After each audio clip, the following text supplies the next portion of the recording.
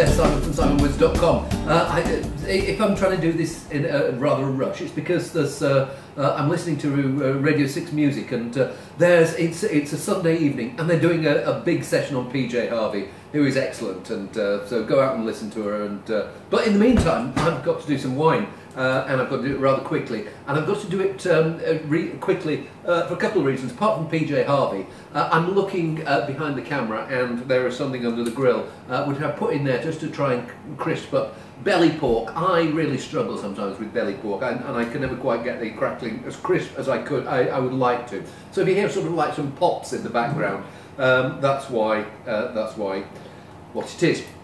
But hopefully the wine that is going to go rather nicely with my belly pork is Mosswood Margaret River Cabernet Sauvignon 2014. So Mosswood, one of the pioneers of the Margaret River region. I can't remember when they did their first vintage, but it was back in the 70s sometime.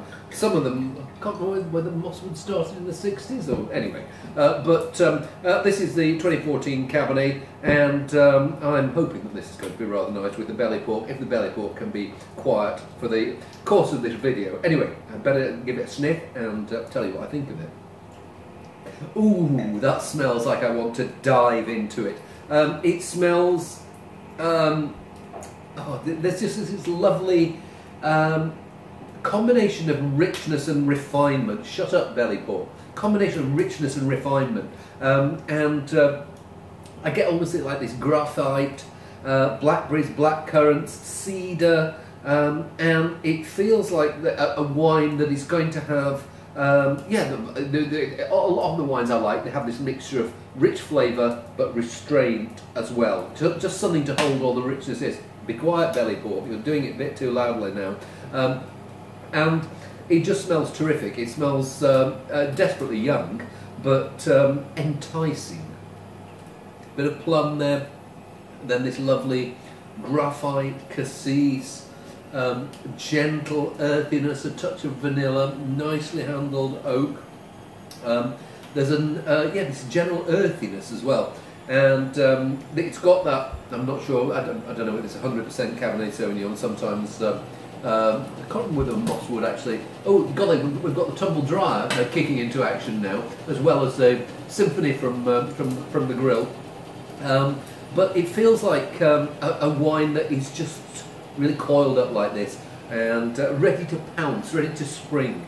There's this juicy core of flavour, but restrained by this nice fresh acidity, and polished but ever so slightly grainy tannins that leave you with a really nice feel in your mouth.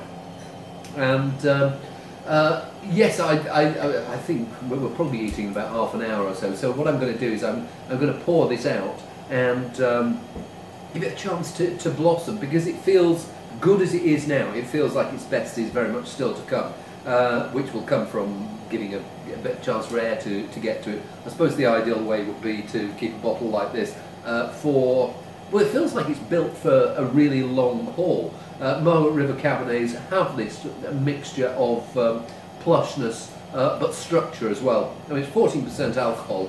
It's not a shy fawn, but it's a very elegant and tasty fawn, and I think it's going to go rather nicely with the belly pork.